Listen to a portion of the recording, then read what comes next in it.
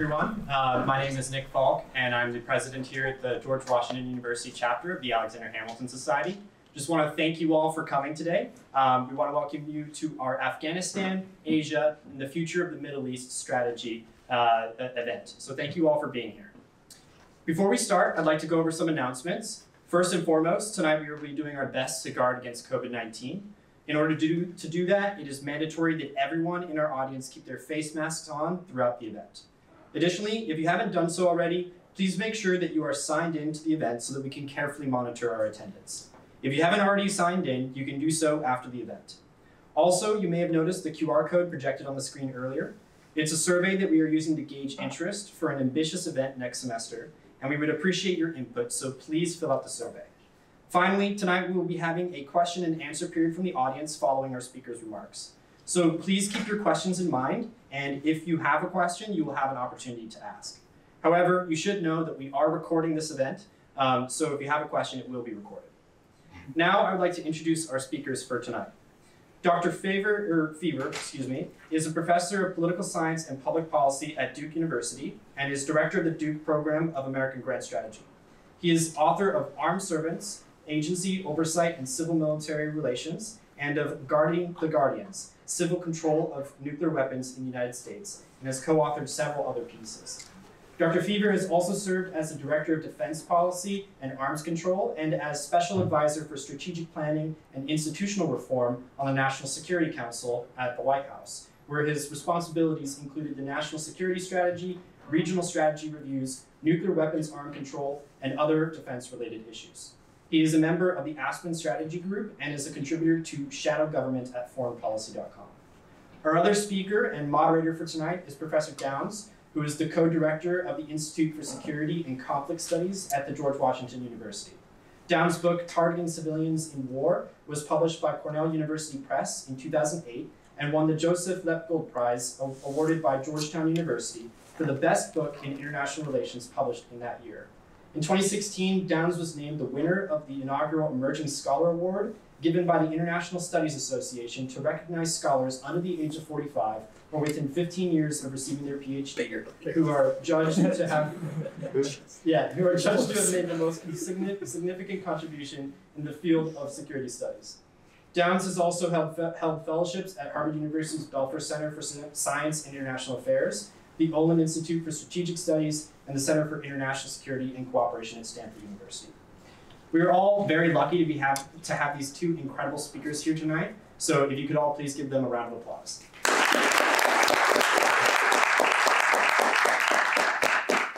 Dr. Downes, you're welcome to start.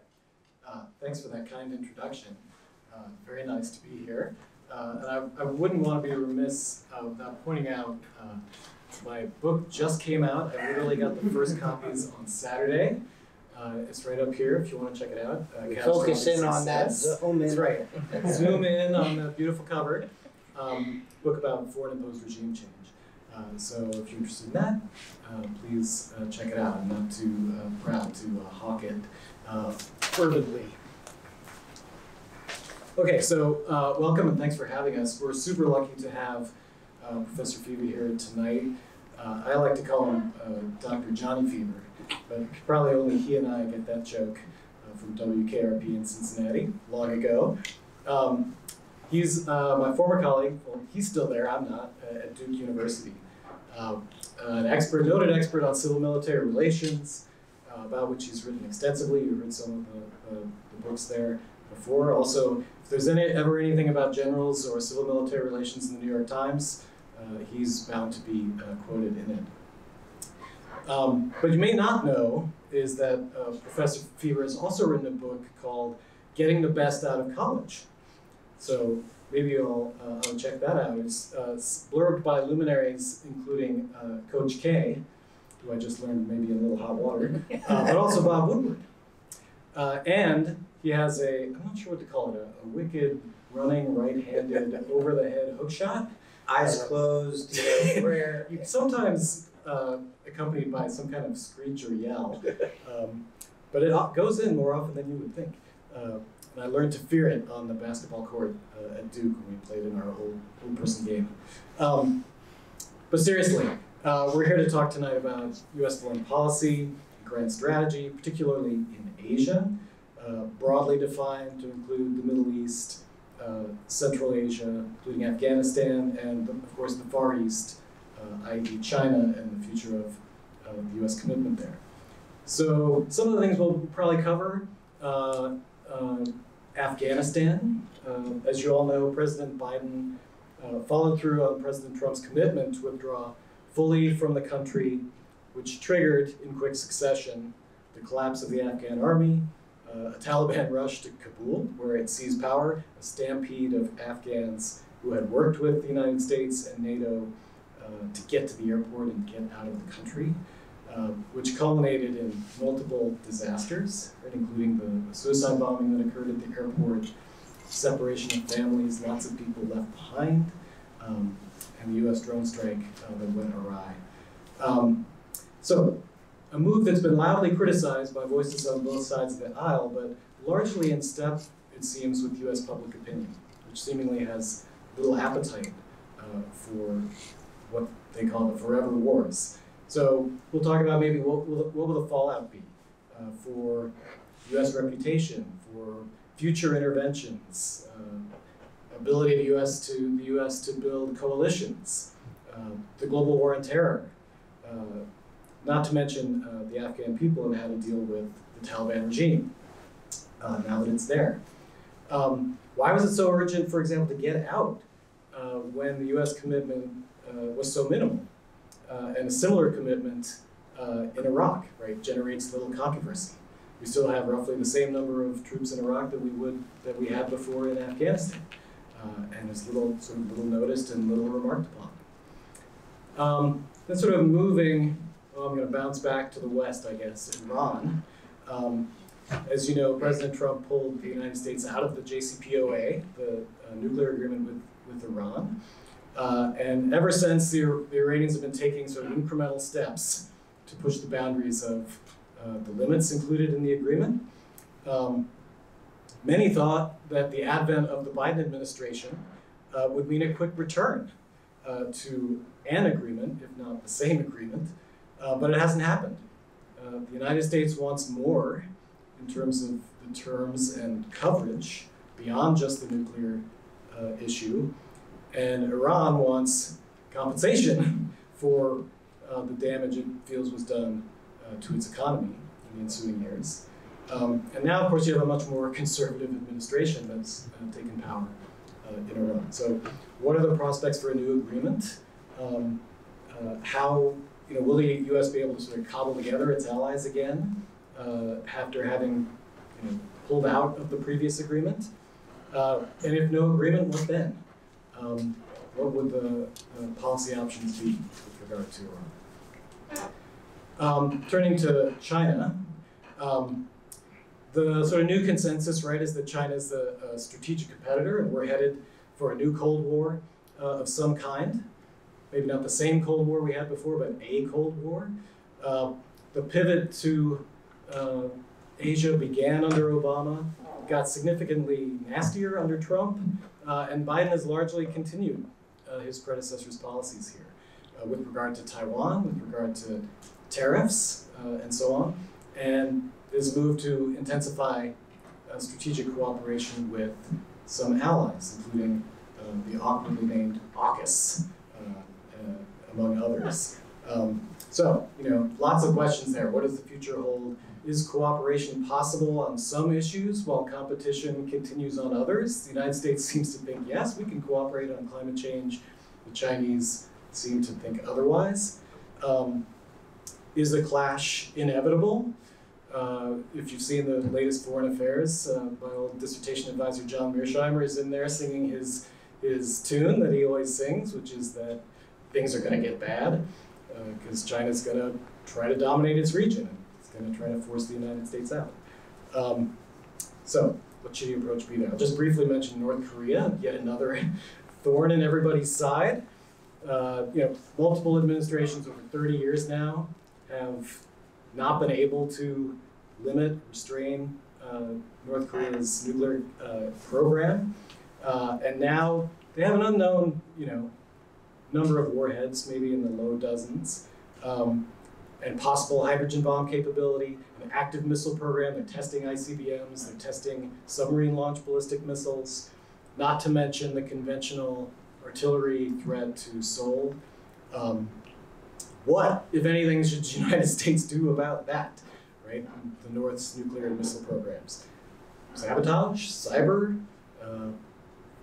kinetic attack, do nothing, rely on deterrence, and Kim Jong-un's survival instinct. So that's a knotty problem too. And then finally, at the broad level, questions of U.S. strategy and U.S. grand strategy. Right? There's a spirited debate going on, whether you know about it or not, between sort of proponents of the status quo, or sort of what's been called deep engagement, of continuing U.S. alliances and presence throughout the world, versus the restrainers, right? The people who say, we're pretty secure. Why are we, far-flung all over the world, in all these places? Shouldn't we come back, get rid of these freeloading allies? They can take care of themselves, bring the boys back home, etc. So, what is the future of U.S. grand strategy? Can you even have a grand strategy? And is it desirable to have with so much change happening all the time? So I think those are some of the issues that we'll touch on. You got answers to all that, right? That's a heavy load. Oh yeah. You got I think we could wrap up now and just go home. So, yeah. Good night, everyone. Thanks for coming. So I guess I'd like to start out with Afghanistan, which is probably fresh in everybody's minds from what's happened there recently.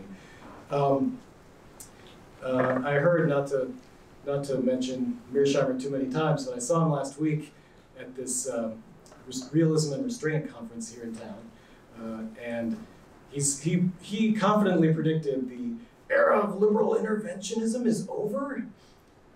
This has been so traumatic. We've finally these crazy liberals intervening all over the place are finally learning their lesson. What do you think the lessons of Afghanistan are, if any? So first of all, it's good to be here. It's especially an honor to ride side saddle with Alex Downes. You're very fortunate to have him. He's one of the great minds in this field, and also a lot of fun in the classroom, I gotta believe. And used to be very good on the basketball. I gather that those days may be behind him, but you wouldn't know it to look at him, but he was a very lethal outside shooter. And so, at least in the land of the blind of the old men that we played with, this guy was the king. Okay. Marksman. So, in terms of Afghanistan, I think it was a mistake to leave, and I think it was a classic case of the sunk cost fallacy, but not in the way that it's commonly understood.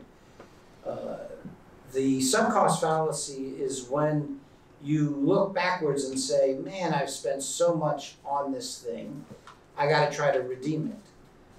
But that can also turn out the other way. Man, I've spent so much on this thing, this is not worth it. However, the properly understood from a strategic point of view, I believe, is you look forward and say, those costs that we've spent are sunk. We can't recoup them, but what is the cost of staying next year, and what is the benefit of staying next year? And going forward, the way too much had been spent on Afghanistan in the past, but they had reduced the level of burden on the United States to a manageable level, a tolerable level by 2017, even before then. But the level that the cost of it, both in terms of human life, the American life, but also treasure, preoccupation of the strategic, mindset. All of these things, the burden was manageable. What were we getting for that? We were getting a shot for Afghanistan to have a better future. It was a low likelihood that it was going to turn out well for reasons that Alex has outlined well in this book.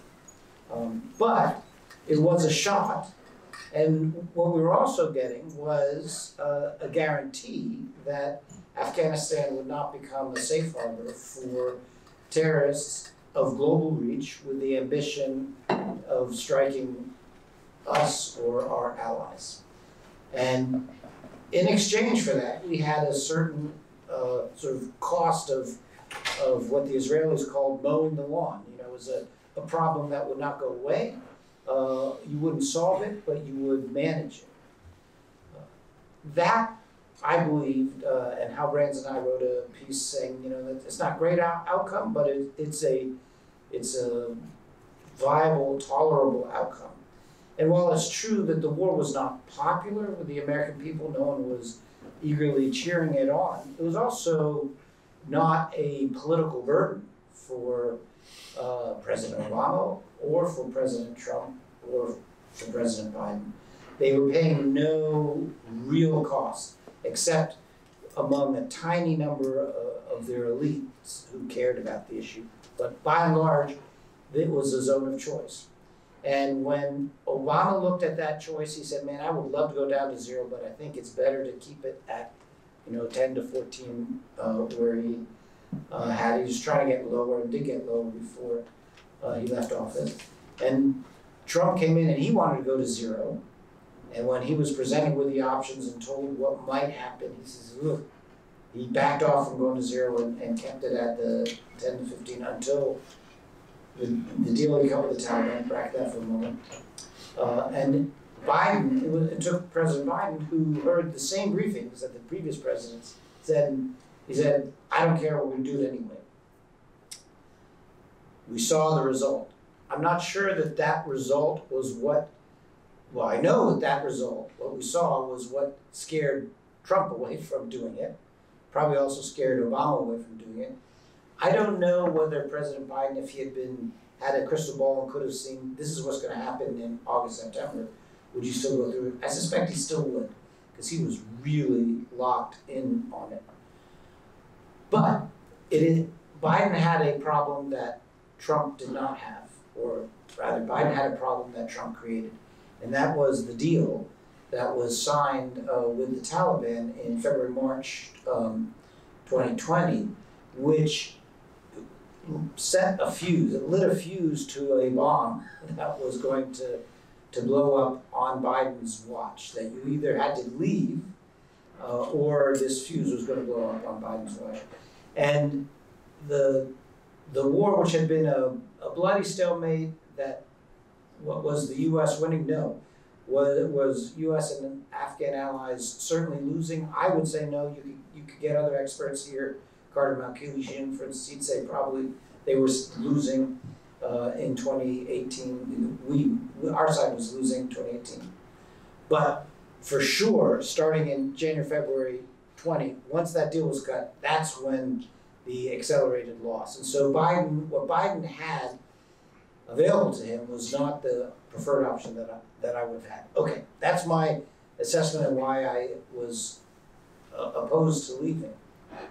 Having left, what do we know? Well, we know that that the price that the Afghan people paid was paid much higher, much faster, and it all came due on TV, for everyone to see. That's the first thing we know. The second thing we know is that the idea that Afghanistan had been this drain on the administration and they finally got rid of it is exactly backwards. Afghanistan was not a drain until they decided to leave, and then it sucked all of the energy out of the administration, particularly from July on. Talk to any senior administration official about what July, August, September was like, and it was all Afghanistan all the time for them. Couldn't do anything else. It was reminiscent of where Iraq war was for the Bush administration in the darkest days of 2006. That's not where Afghanistan was in January, and that certainly wasn't the case for Trump, who could ignore Afghanistan for most of his time. And so that price was much higher than the administration paid. And of course, if those are the only two prices, then it's still it's a tragedy for the Afghan people. there's some missed opportunities for the U.S. But in terms of the cost to U.S. national interest, if that's the sum total of it, then I'd say, okay, we may have, maybe it was a decent deal. It's not the one I would have made, but maybe it paid off for Biden. Of course, the real problem is, what is the future situation? Will Afghanistan return as a breeding ground, as a safe harbor for terrorists of global reach? And I'll close my point here and go back to you. Take a look at what the administration officials are saying, what General Milley has said about Afghanistan, and what Dr. Colin Kahl, who's the Undersecretary of Defense for Policy, has said about Afghanistan and the prospect of future terrorist threats emanating from Afghanistan. The rhetoric and their assessment of the terrorist threat, this is the Biden people, not outsiders like me. Biden people's assessment of the threat is roughly where the Bush administration assessed the threat in 2002. So we're 20 years into the global war on terror, and the threat, their description of the threat it's about as bad as it was in 2002. Now, there's some other things that have changed. We're better prepared. We have homeland security, we have resilience, we have protective measures, and then we also have enormous threats in the rise of China that is distracting us from this. But in terms of what is the level of the terrorist threat, their rhetoric describes it as similar to 2002. That's a scary fact. And that suggests to me that, I hope I'm wrong, but it suggests to me that we might pay a price for having lost the overwatch capability on Afghanistan. That was going to be my follow-up, was how do you assess the likelihood of that happening, of the global reach terrorists being reestablished in Afghanistan? And of course, ISIS-K has already launched attacks against the Taliban regime in Afghanistan. And are they more concerned with taking over Afghanistan, or would that, if they did, would it give them the ability to reach out further? That remains to be seen. I'd love to get your take on what happened to the Afghan army, but I don't want to get too deep in the weeds. So I'll ask you. Well, I can answer that very quickly. What it is that we designed an army that would work well enough if we were there. And we provided the critical enablers and, crucially, our contractors. Yeah, spare parts and all that. Yeah, the logistics and supply chain and some of that. So it was an army that could fight reasonably effectively, and they did fight reasonably effectively, as long as they had reason to believe the U.S. would be there indefinitely. Once they got a sense that the U.S. was not going to be there indefinitely, then you saw a lot of local commanders cutting deals, and then once the U.S. pulled out its support, the thing collapsed in like a house of cards. They saw which way the wind was blowing. What do you think it says about Biden that he went forward with this? That he was willing to pay the human cost, or let the Afghans pay the human cost of a U.S. Withdrawal from Afghanistan. What does it tell you about him and his strategic priorities? What kind of leader? So I had a student in my office, it might have been yesterday, I'm losing track of days, asked me, what if I had to describe Biden in a single word, what would it be? And I sat there for a minute and I said, maybe pragmatist, maybe, because he's really pulled some quite realist moves recently. So I wondered what your take on him in general was, given this. It's funny, because I wouldn't have said, there is a pragmatic streak to him, there's also a stubborn streak to him. So I think what we were seeing is a stubborn streak. Presidents, when they're pushed against the wall, tend to do the moves that got them elected. But Biden doesn't seem to fit that pattern. But if you think about the previous presidents before him, how did Obama get elected? He got elected by opposing a intervention that most of the national security elite in both parties thought we had to do. And that's why he got elected president. And so when his back was up against the wall, what did he do? He went against the advice. So that was what he did, say, with the Red Line in Syria. Or he tried really, really hard. He stayed as late as possible before going back into Iraq 2014. What about Bush? You know, Bush was, what got him elected in 2000 was he campaigned like he was the front runner in the primary, even though he wasn't. He campaigned like he was the front runner in the general, even though he wasn't. And then when the election was over and they're counting the votes, he acted like he had won that before it had been called. You know, he just was doubling down. And so when the chips were down for him, Iraq, he doubled down. Clinton triangulated between right and left. And so when chips are down, Clinton always triangulated. So this is a pattern you can see across presidents. With Biden, I think what happens to him is he goes back to policy debates in the past that he lost. He was on the losing side and says, now's my chance to do it right. And so he would have been on the losing side of a number of Iraq and Afghanistan debates earlier when he was vice president, before that when he was senator. And this was his chance. And by golly, he was not going to let other people talk him into the thing he didn't want to do. And so I think that's as much as any explanation. He's got very good people around him. They're, you know, it's a team that has a lot of expertise, a lot of experience. It's in some ways it's the Democratic Party's A team that's around him, but they're almost all staffers. That is, people who worked for him rather than co-equals, people of, you know, similar stature.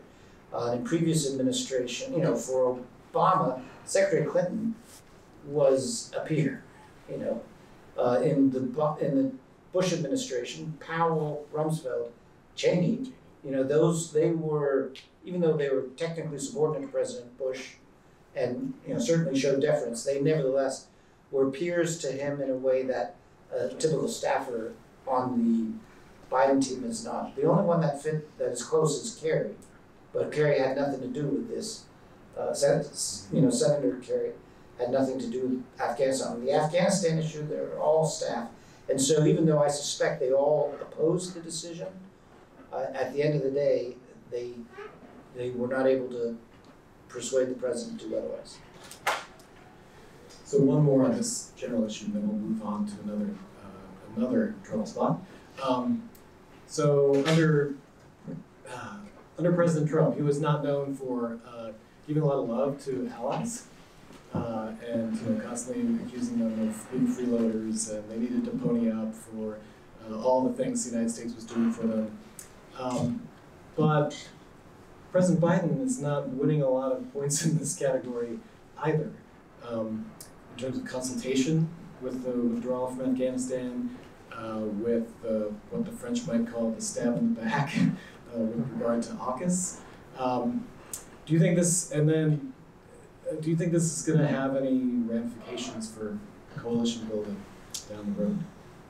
So I see those issues as separate. The administration, if you get an administration person offline, away from the camera, and they will say, we did consult with the allies on Afghanistan. There's no way they could not have known what was coming. They didn't like it. They told us not to do it.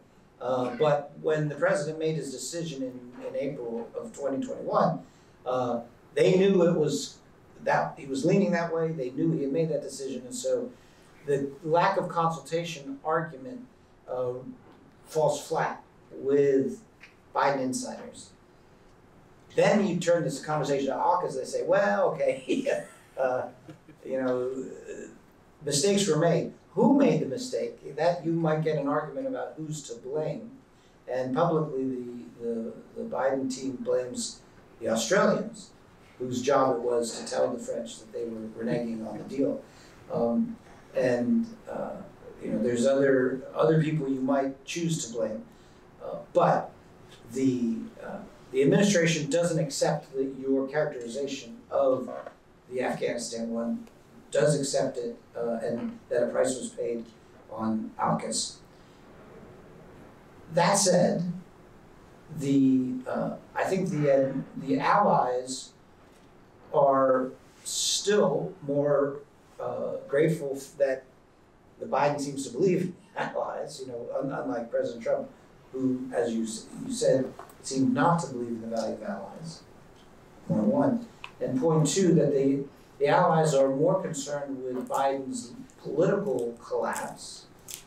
The French are concerned about AUKUS, but the other allies are more concerned about Biden's political weakness and what that signals about American weakness and the likelihood of paralysis going forward, more than they're concerned about Biden's failure to coordinate. I still think that the administration as a whole has other things they can point to. AUKUS annoyed the French, but it really pleased the British and the Australians.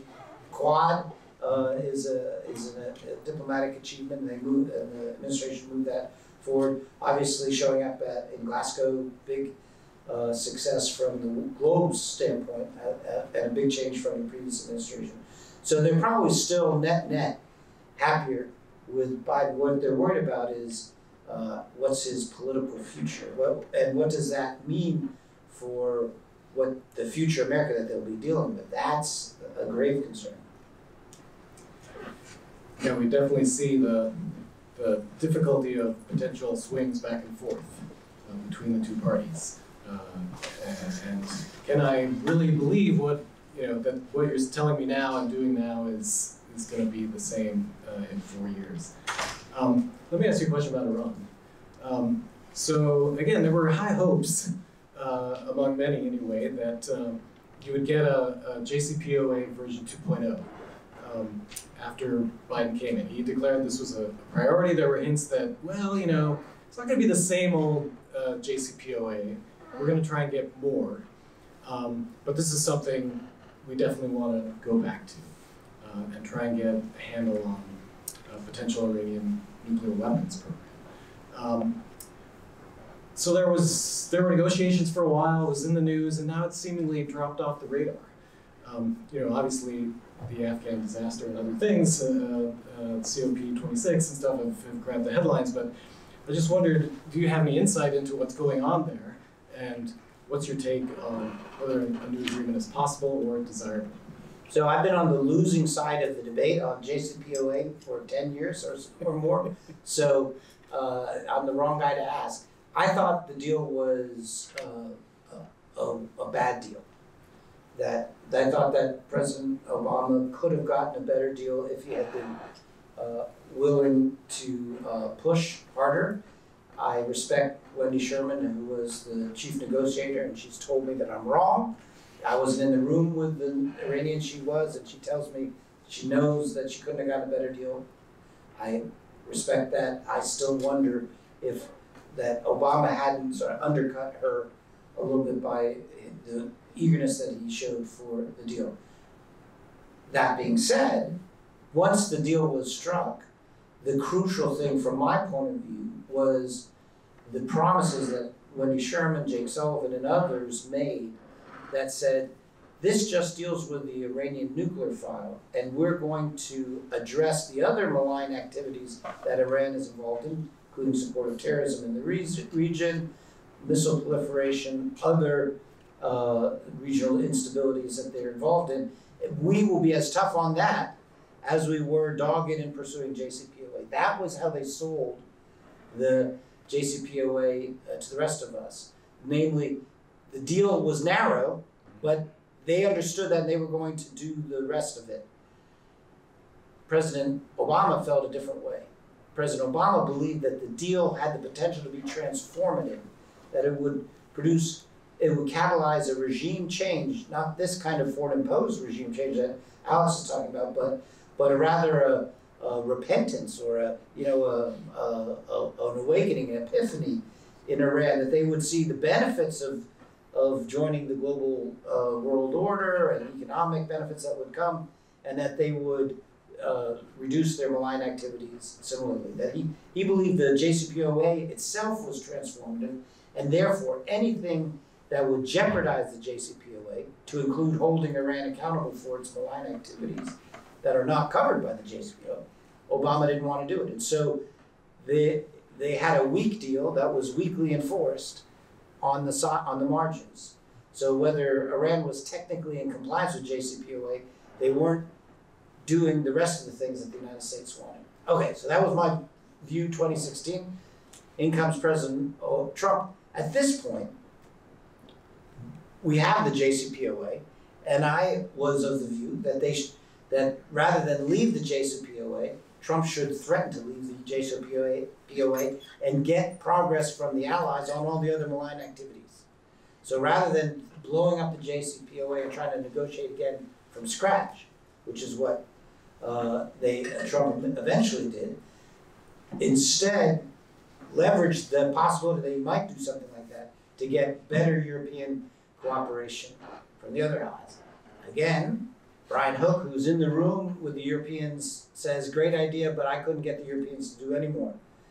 And I don't know whether that's true or not. It's hard to get the Europeans to do more on that when when the president's beating them over the head and shoulders on every other issue. There was sort of a narrow-minded transactionalism in the Trump approach to allies, that you could smack them in the morning and then get something from them in the afternoon, and they wouldn't remember that you smacked them in the morning.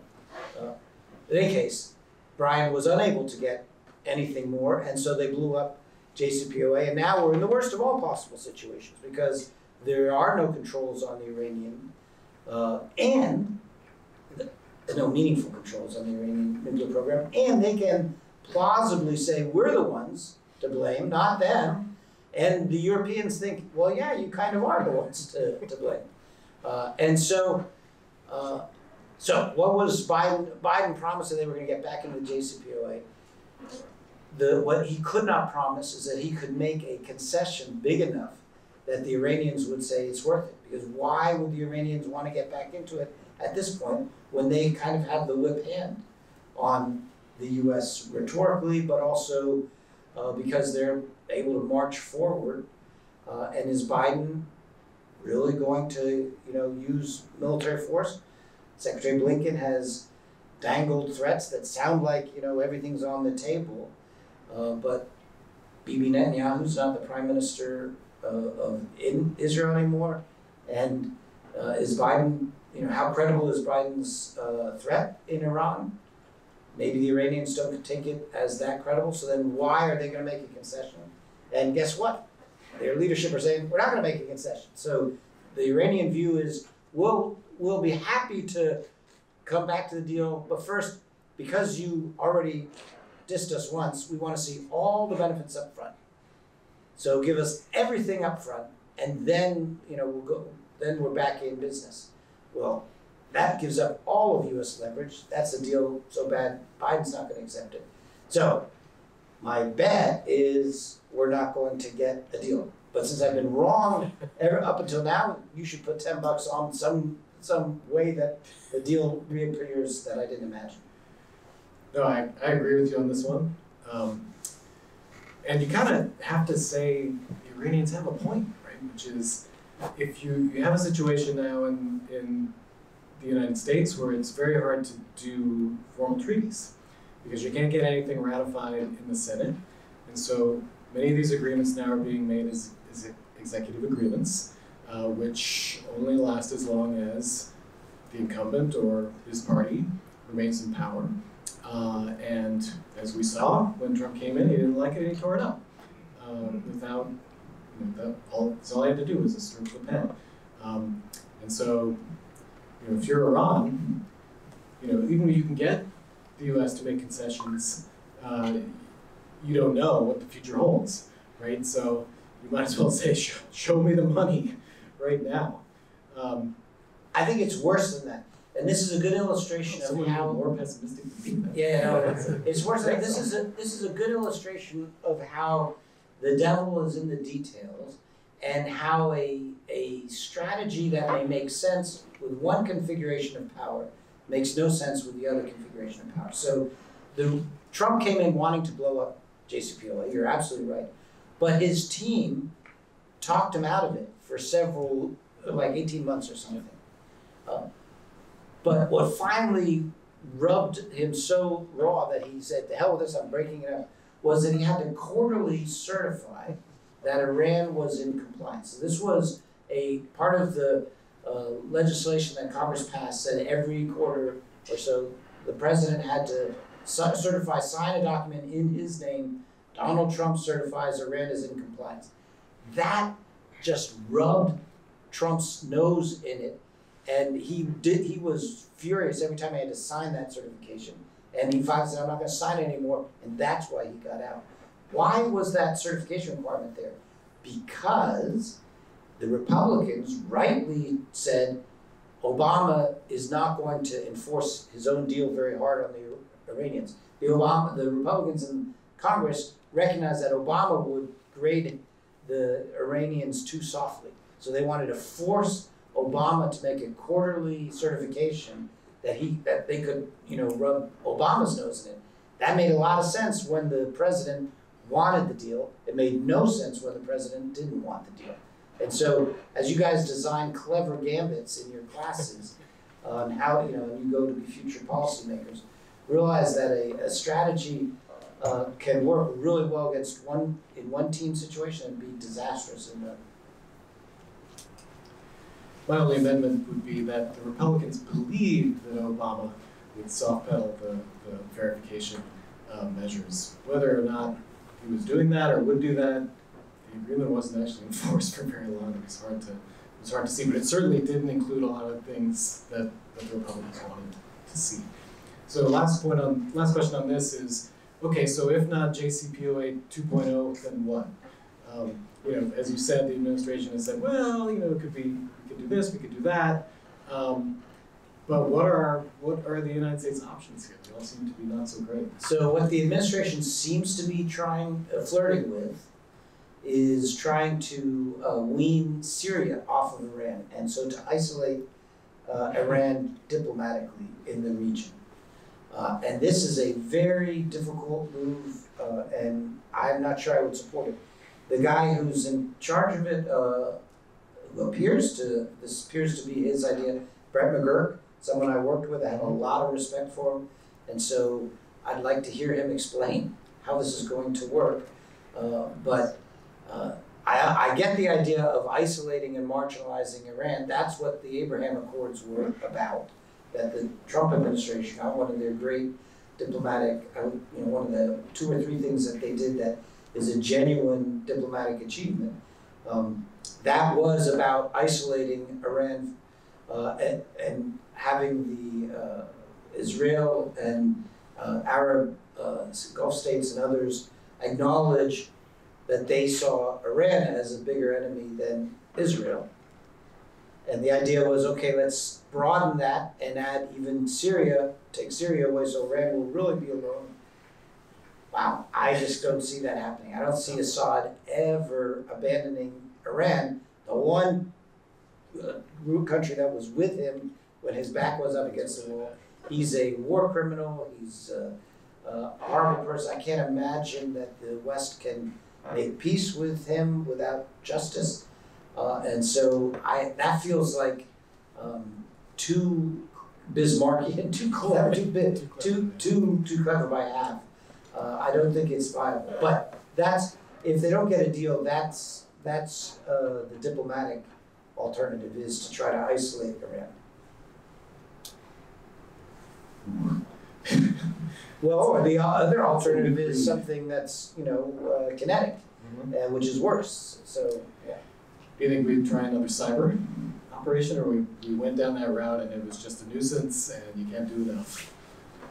We're seeing these things, periodically with assassination of scientists. Well, I would imagine that there would be all options on the table. All right, let's make sure we get to China. So it seems like the sort of new consensus is new Cold War with China. These are our peer competitor, and we're going to try and contain them. This whole engagement with them in the past was a big mistake. It just merely fed their their economy, they got wealthier. We thought, oh, this will transform them into a democracy. That didn't happen. Now we need to change. Do you see any differences in the new administration's approach to that from the previous one? Are they charting a new? Are they doing more? Are they doing anything different from what Trump was doing? There's a lot more continuity than either side would want to admit, to include Trump's tariffs, which, punitive tariffs, which mostly impose pain on the United States and not on China, but would be diplomatically and from a PR point of view painful to lift now, because it would look like it was rewarding China. And so, somewhat to my surprise, the Biden people didn't eliminate those on day one to sort of reset and try a different diplomatic approach. There's no question that the Biden team views China as the pacing threat. That's what or pacing challenge, I guess. And while they're using different language or strategic competition, not great power conflict, it nevertheless is a focus that China and the rise of China is a grave threat to U.S. interests. And this is understandable because for 30 years, U.S. grand strategy has had as its first and most important pillar prevent the emergence of a hostile peer rival. That is, prevent a situation where the U.S. faces somebody that is equal to peer, or close enough to equal that they can challenge the U.S. across multiple domains: economic, military, diplomatic, and globally. So not just a regional problem like North Korea, a regional problem like Iran, a global problem, hostile, and who sees themselves as rivals with the United States. And most of post-Cold War grand strategy can be traced back in some way to that element, that first pillar.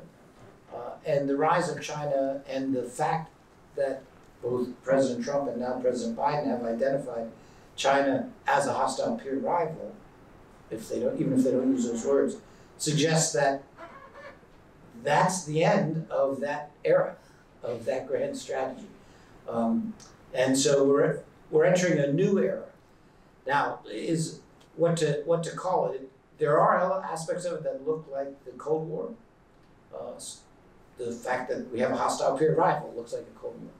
But the differences are just as profound, including the fact that we're economically entangled with China in a way that we never were with the Soviet Union. And so our options to vis-a-vis China are very different from the options we had vis-a-vis the Soviet Union. Moreover, Russia is still around, and while it's not a peer at the nuclear level and in the European theater and in the Middle East theater, Russia can, and Arctic if you want to add that there are several theaters where Russia can play havoc or be a menace to U.S. National security interests. And so we got a two-body problem, a China and a Russia. There's a bromance between Putin and Xi Jinping. I'm in the school that thinks that at the end of the day, they'll break up, kind of a Taylor Swift but who gets the scarf, I don't know. But there's no question that they both see an advantage from playing that up, and that gives them leverage, they think, vis-a-vis the United States and the West. And so that's a two-body problem. That makes it different.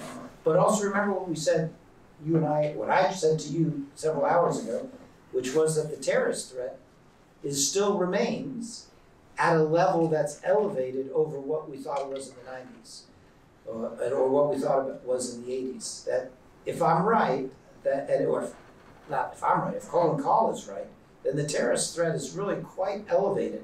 So you've got that problem as well.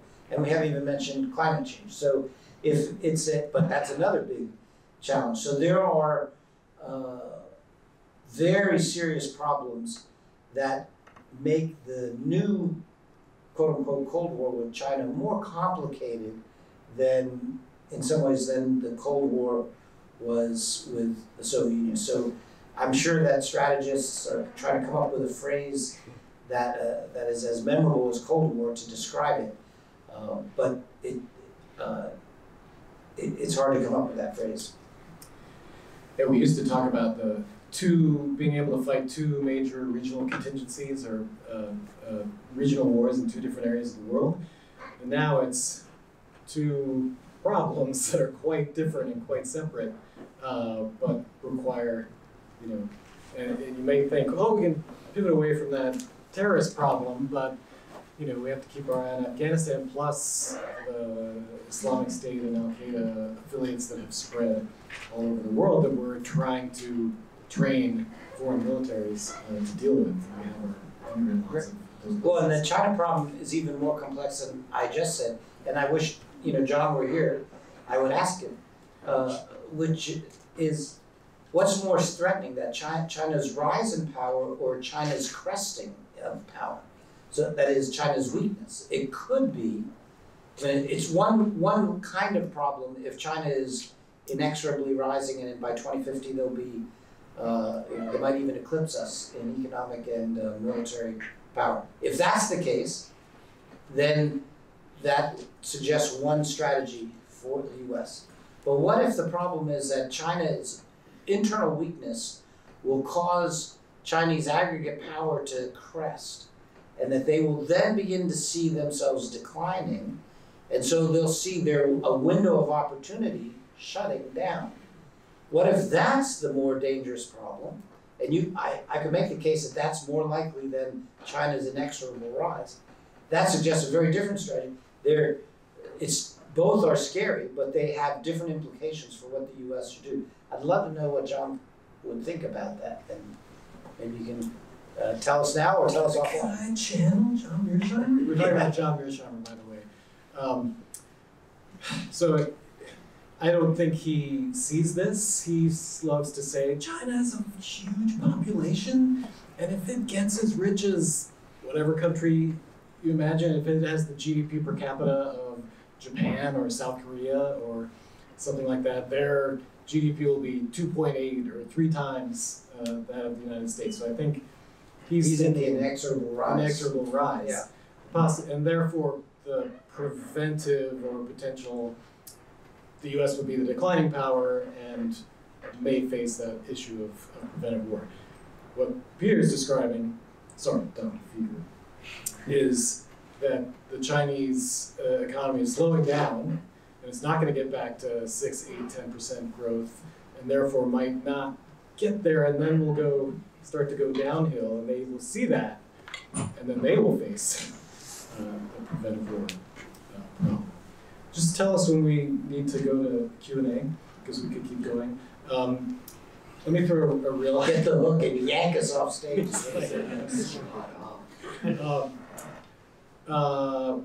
Couple questions about what do you make of China's, how threatening or how seriously to take China's military buildup, especially in the naval realm and the ballistic missile realm, and then the real hot potato, the Taiwan question, which is another seeming area of continuity, or perhaps even the Biden administration going further down the road towards taking on that commitment. So for 30 years, we haven't had a credible an adversary who could credibly threaten our high-value weapons the way the Chinese can. The Soviet Union, of course, could in the Cold War. But if you look at how we actually operated, even in the Cold War, you have to go back to Korean War was the last time U.S. troops operated in an environment where the U.S. didn't control the air. And if you're a soldier on the ground, having dominance in the air supremacy is a huge advantage. And being exposed to air attack is a huge disadvantage. So there's no one in the U.S. military who's ever fought, and no one currently who's ever fought in an environment like is possible in some of the scenarios with the Chinese, where because of missiles, because of advances in their air capability, they could hold at risk not just our sea and our air, but also our ground troops. So that's a very serious challenge from, what the Department of Defense is wrestling with. That's a really difficult challenge for them to wrestle with. And it creates a major potential issue of escalation, which the first thing in the event of a war, say over a Taiwan contingency, the first thing the U.S. military is going to try to do is knock out the Chinese capability to contest us in the air. And some folks like Caitlin Talmadge have written that poses a potential risk of the Chinese fearing that they might lose their nuclear capability because of the sort of similar capabilities that are used. They often are on the same platforms. They're sometimes co-located. They use the same command and control. And that they might see this and say, uh-oh, our nuclear deterrent is about to go away. That gets very scary. Yeah, so this is as a pacing challenge, which is how the Pentagon describes it. The result is the U.S. is in an arms race, right? And across multiple platforms, across multiple force enablers, artificial intelligence, etc., use of space, access to command and control, resilience of those to cyber attacks, etc. There's an arms race across all of these dimensions. And China, the U.S. is still ahead in virtually everything I just mentioned, in some cases far ahead, but they see China catching up faster than any other state, and faster than was thought was what was going to happen 30 years ago, 20 years ago, maybe even 10 years ago. I love to show a series of charts in my Intro to International Affairs class that shows the ratio of U.S. To Chinese military spending over the past 15 to 20 years, and how there's still a big gap, obviously, but the ratio is shrinking from like 8 to 1, 7 to 1, 5 to 1, that we're down to this 2 point something to 1. All right, everyone, we're going to begin the question and answer period. So please, if you have a question, go ahead and raise your hand. We do ask that you stand up and introduce yourself. And also, please keep the question relatively related to the topic, although it is quite a broad topic. Duke basketball is fair game as well. Yes. And relatively brief as well, so we can get as many questions as possible. All right? Yes? So I have a question for both of you guys regarding Afghanistan. So since obviously over the past 20 years, Pakistan and its ISI, which has a mind of its own relative to the Pakistani government, they're quite jubilant that the Taliban have won. Like several, I think their bosses have been publicly saying that. What do you think that'll mean for U.S.-Pakistani relations, which have been quite terrible over the past couple of years? And since Pakistan's getting very close to China, what do you think that will mean? Like, will the Taliban become kind of a subservient regime to the Pakistani ISI now, or will there be internal conflicts like there have been reports coming out over like the past couple of weeks?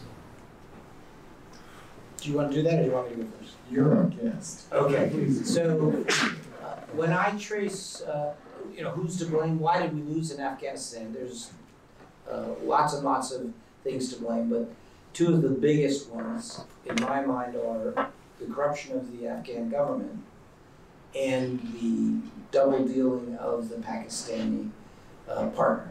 So Pakistan was our partner, helped us somewhat, but also undermined us a lot because they were playing a different, longer game.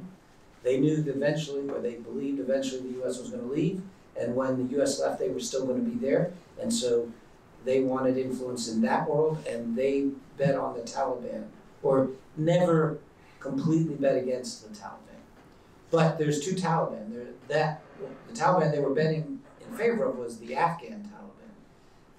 Pakistan is threatened by what's called the Pakistan Taliban, which has similar ideology, but it's otherwise organizationally not linked to the Afghanistan Taliban. However, it's hard to have victory for the Afghan Talibs and it not redound to Pakistan. So it never made sense to me, the game that Pakistan was playing. And I would expect that Pakistan will face greater pressure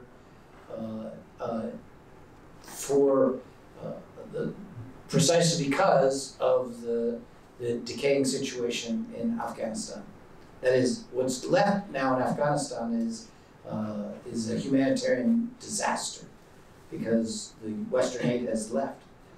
And so there's not enough food and and Taliban is unable to turn it around. So Pakistan now has on its border a nightmare, and that I think is going to come back to haunt Pakistan. And Pakistan's biggest, most attractive form of leverage was helping us in Afghanistan. That's what the leverage they had over the United States. That's gone. And so what is going to be their leverage to sort of elicit from the U.S. Positive behavior? The other chip they have is control over their nuclear arsenal. It's a very dangerous chip for them to play. So I think this, Pakistan may have gotten what they wanted and discovered that they didn't really want it after all. That's my view. Exactly. Yes, they wanted Taliban victory in Afghanistan. They got it. And now what do they do with it? And what are the implications of that for their relations with the United States? So, we started this a long time ago with Pakistan being very useful to the United States when the Soviets were in Afghanistan in the 1980s. And this was, part of what led, or mostly what led the United States to continue to certify that the Pakistanis did not have a nuclear weapon, when we pretty much knew that they did. So then you eventually got, you have to remember Pakistan was a big supporter, if not the founder or progenitor of the Taliban in the 90s, big booster. They put their chips on the Taliban and backed them. And when the United States and the Northern Alliance overthrew the Taliban regime, of course, where did the Taliban remnants go? Pakistan, where they were welcomed with open arms. There were actually a lot of Pakistani troops in ISI that got stuck in Afghanistan that had to be flown out because they went the other way when they left. But yes, they were both supporting the Taliban for the last 20 years and trying to play nice with us at the same time. And now that we're gone and the Taliban are back in the saddle, what is the Pakistan connection to the United States? What's their leverage? How is that relationship going to be maintained, especially when they're kind of on the outside looking in of the relationships the U.S. is trying to build in the region with obviously Japan, South Korea, Australia, India, right? Pakistan always says, the reason we're involved in Afghanistan is because India, right? We don't want them to get in there, and this is a big threat to us. But I'd see basically them moving closer to China, which is going to further alienate them from the United States. So I don't see a rosy future for that relationship. Thank you very much. All right, next question. Yes, in the back. Hi. So what do you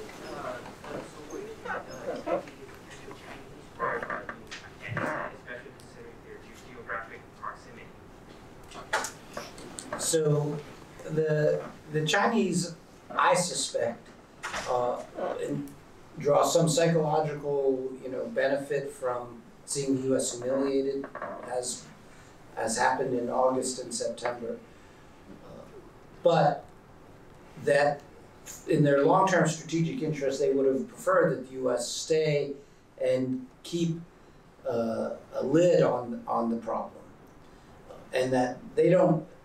While the Taliban has reached out to them and to Russia as you sort of replace the United States as great power patron, I don't see China willing to do in Afghanistan what the U.S. was willing to do, and there's the chimerical, or not chimerical because it's really there. There's tremendous mineral wealth in Afghanistan. But to extract that, you need sufficient peace and stability.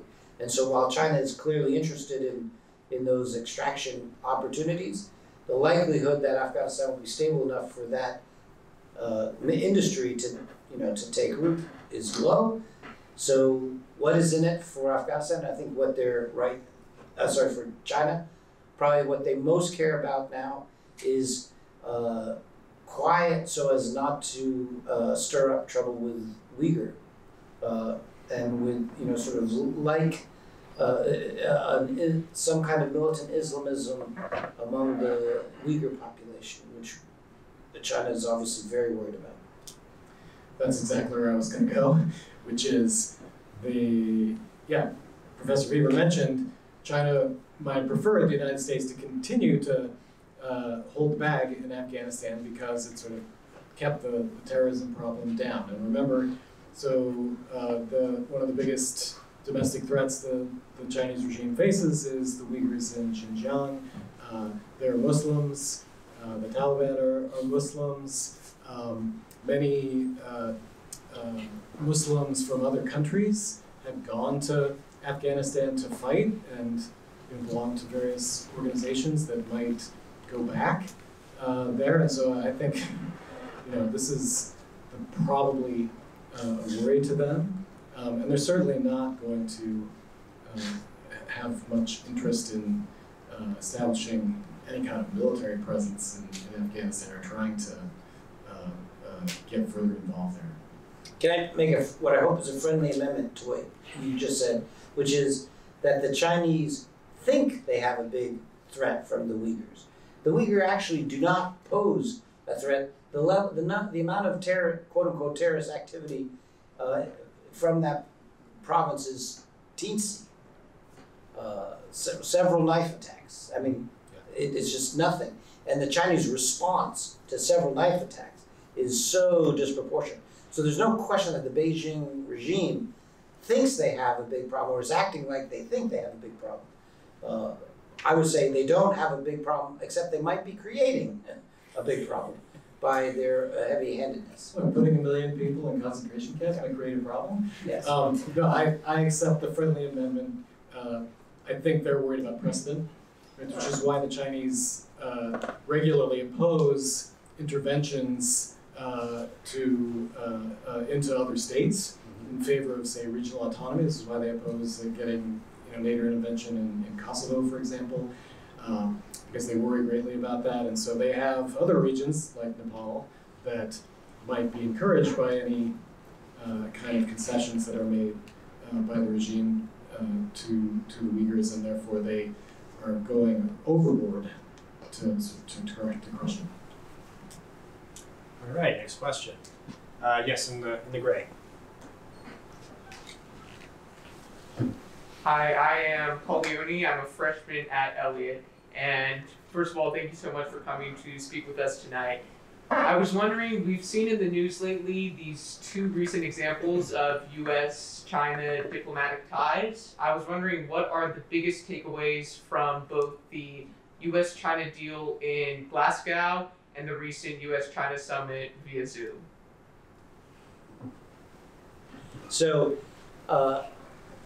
the administration got sort of surprise credit because they didn't anticipate, they had not leaked that they were working on the deal in Glasgow.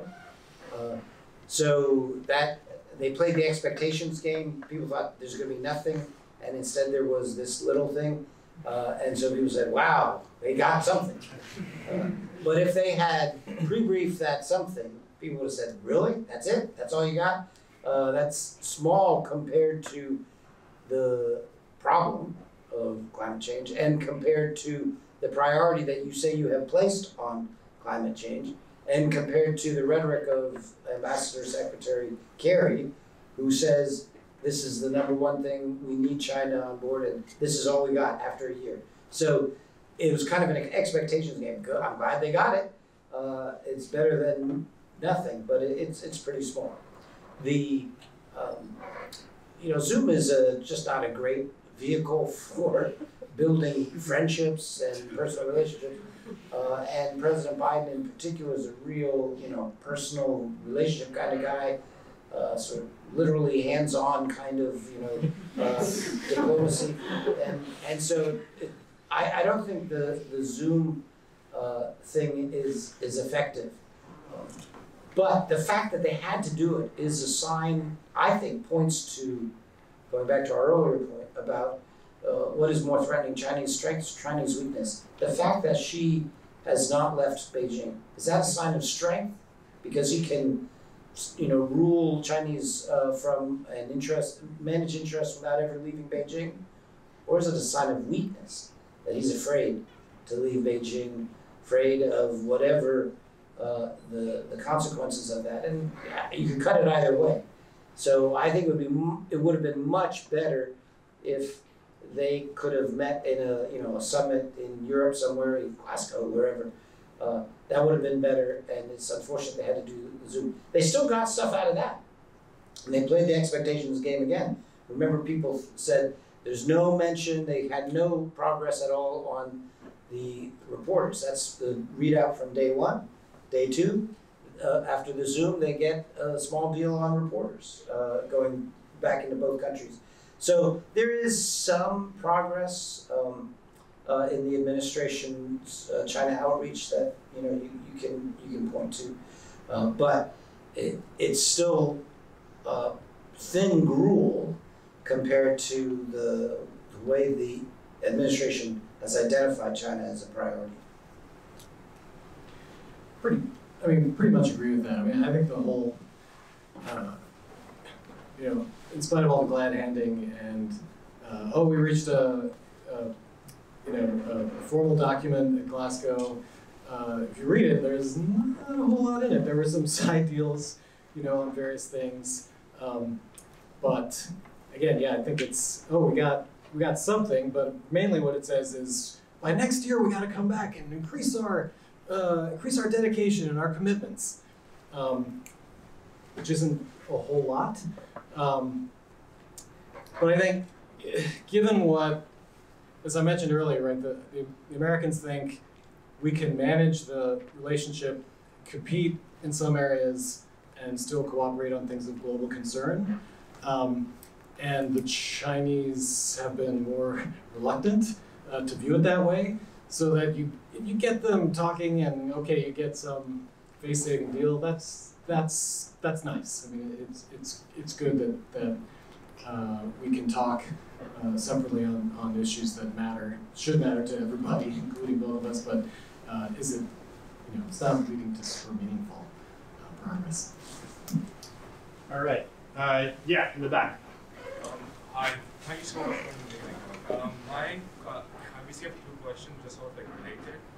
Firstly, what should the U.S. policy be towards the Taliban regime now, purely on humanitarian grounds? And secondly, do you think that the terrorist problem in Afghanistan can be a place of cooperation between the United States, Russia, China, and Iran? So very quickly there is a possibility that U.S., Iranian, Chinese, and Russian interests align vis-a-vis Afghanistan. At least none of those four states would like to see Sunni-inspired terrorists of global reach. So you could get some alignment of interest on that. But the bigger problem is Afghanistan looks like a failure. Not like catastrophic success, but like catastrophic failure. And so who wants to go back in? Who thinks that we can do it better when we had 20 years and we were all in and we still couldn't do better? So that makes the alignments of those 4 or 5 outside powers, harder to pull together diplomatically, even though your instinct is right that there is some alignment there potentially. In terms of how we should treat it, it's a humanitarian nightmare. And I think as a country, we have an obligation to try to get as many Afghans who are partners with us out, who want to get out. And so that remains, in my view, an important interest that we should leverage whatever leverage we have in order to on behalf of those people. And if some of the leverage we have is humanitarian aid that the Afghans who remain need and that the Taliban desperately wants, and we use that as leverage in order to get our people, by our people I don't mean just Americans, I mostly mean Afghans who partnered with us and now see no future for themselves inside Afghanistan. So I would approach it transactionally in that way.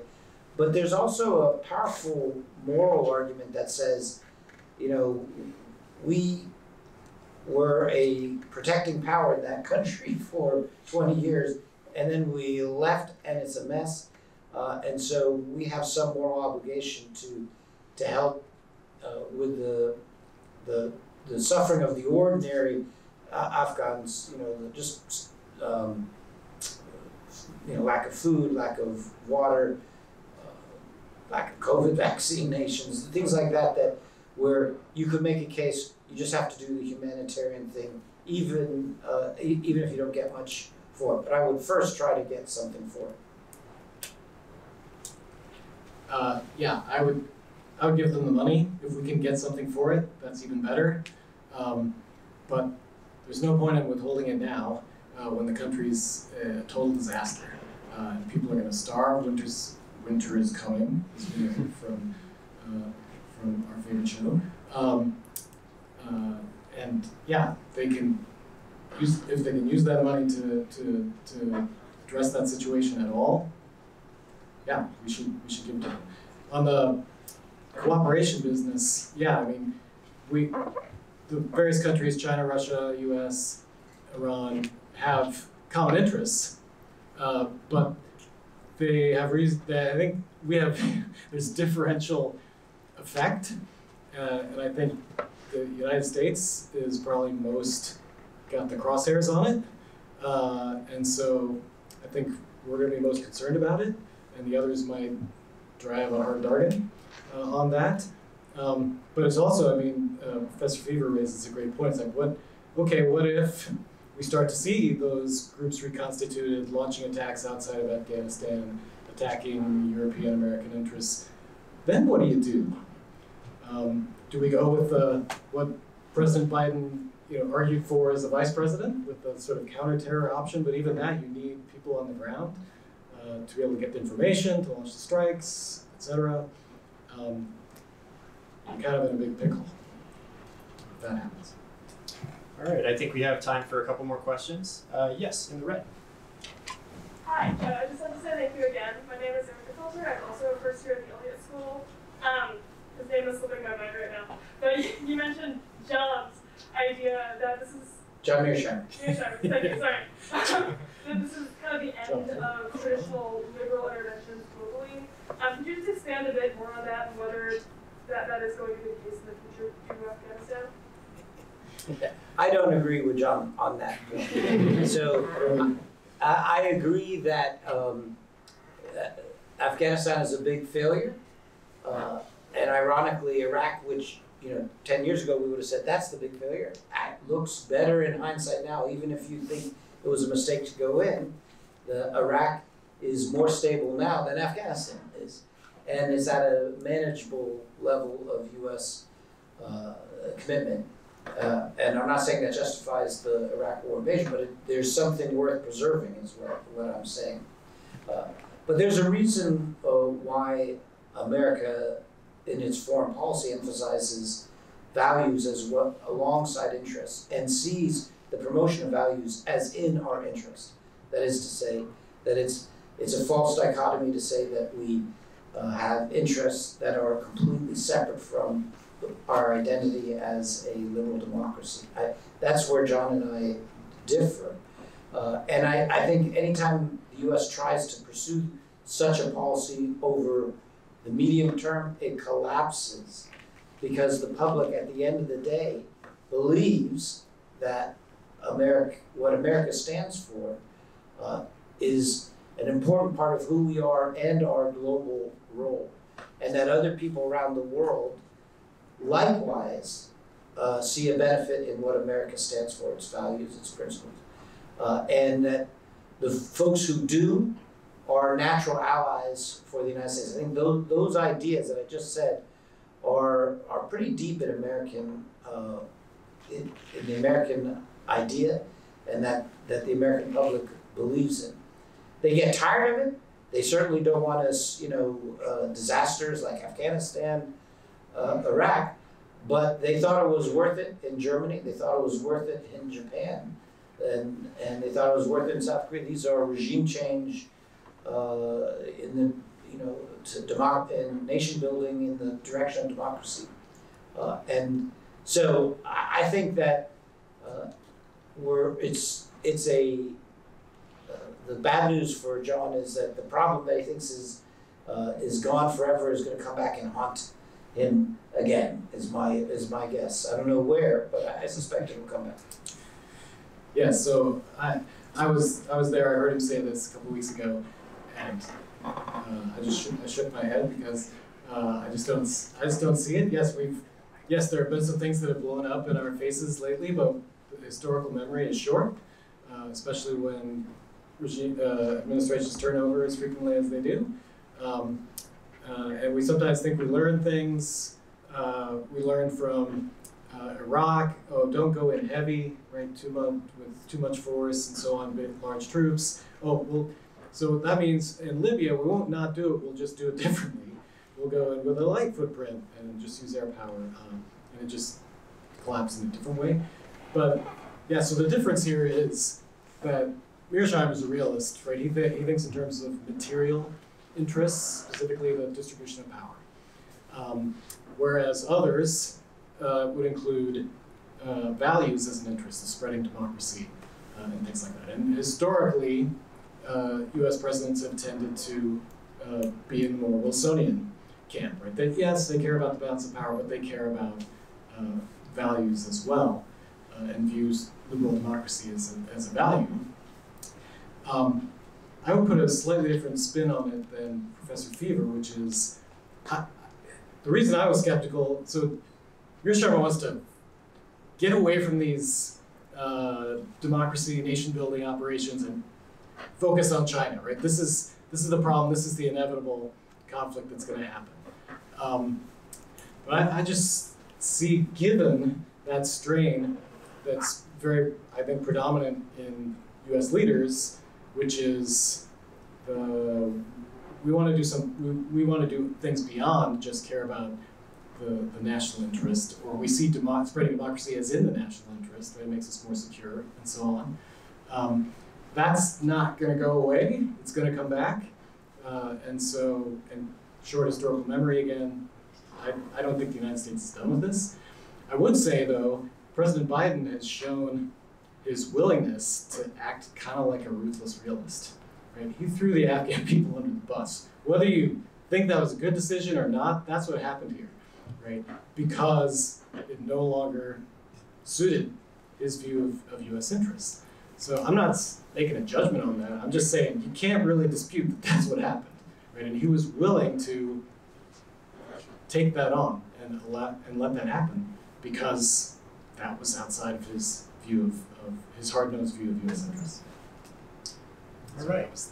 I think we have time for one more question. Yes, in the gray. Thank you so much for coming. My name is Lydia Miller, and I had a question regarding your opinion about the military strategy, like the grand strategy. So the Navy is obviously made the deal with the AUKUS deal, so they're going to be putting a military base in Australia. So I was just wondering, what is your perspective on what the future of the military, especially with the China rising, like what should be like the grand trajectory now? So the Navy is not happy with the AUKUS deal. U.S. Navy is not. Because under the deal, the U.S. has to share technology that the Navy would not like to share. U.S. Navy would not like to share, even though Australia is about as close now. Only UK, Canada, you could say is closer. But even so, the Navy didn't like to share it. So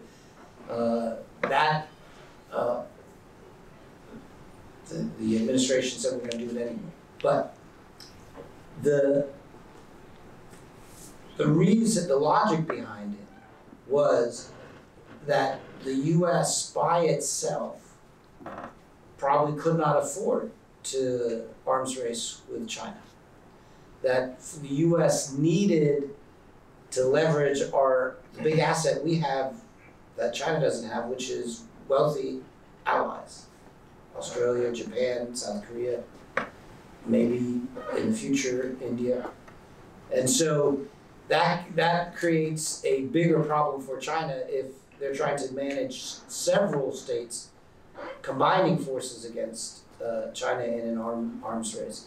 And that makes it more fiscally sustainable for the United States. So the US is going to, I'm quite sure, is going to do everything they can to maintain allies. You mentioned earlier that Trump didn't like that. Yes, Trump was at the presidential level, he was bashing allies. Go one level down and look at the documents that describe Trump's strategy, whether it's the national security strategy or below that, the national defense strategy. It was all about allies. The US recognizes that's our big advantage vis-a-vis China in the competition, is we have wealthy allies who are mostly aligned with us. China does not. And so whatever strategy the US does in the military domain is going to be heavily ally-centric. That is mobilizing and working with other partners. And it has to be. I guess, well, brilliant Intro to International Affairs student, I would say, and probably some others of you, but it's hard for me to recognize people with the masks when you're out there, so if I missed one of you, I'm sorry. Yeah, another, I don't know whether Joe Biden's really a realist, but this is yet another realist move, right? Who are the key players in East Asia that are going to be allies or are our allies? Britain, Australia, Japan, South Korea, et cetera, et cetera. France? Not so much. Maybe a little, but so the willingness here to kind of get the Australians to jump this deal so that we could get the Australians a theoretically more capable platform, even if it's going to be 20, 30 years down the road, and deprive them actually of maybe a less good weapon system, but that they could get sooner, is an indication, I think, of the sort of urgency, I guess, the administration's viewing the China situation with, and its willingness to kind of play hardball with allies that it thinks are superfluous. Great. Thank you very much, Dr. Downes and Dr. Feaver. With that, we're going to be closing tonight's event. But before you leave, please take note that if you have not already signed in, please sign in at the check-in desk outside. We're also going to be displaying a QR code that is for our survey. We are in the process of planning a very ambitious event next semester. We would love to have your input, so please fill out our survey. We really appreciate it.